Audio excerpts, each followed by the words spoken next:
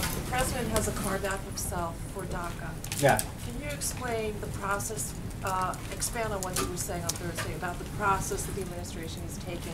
Yeah, I think this is and this is what I was basically talking to Cecilia about, which is the president's made clear when you have whatever 12, 14, 15 million people in the country illegally, that there has to be a system of priority. And right now, ICE's priority is going to make sure that we focus first and foremost on that. He's specifically in the guidance, it talks about that DACA and DAPA, unless someone who fits under that program fits into the subcategory, is not subject to what is being dealt with now.